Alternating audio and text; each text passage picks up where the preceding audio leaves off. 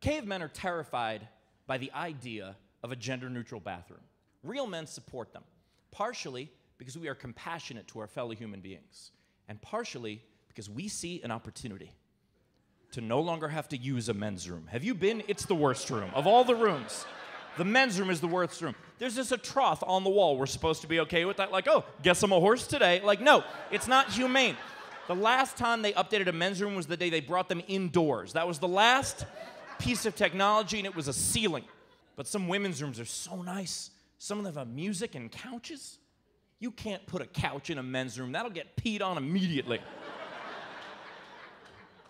And the stalls never go all the way up. I'm 6'4", and stalls, they are not. My eyes are here, stall ends here. Every time I walk into a men's room, I look like the neighbor from Home Improvement. Like, why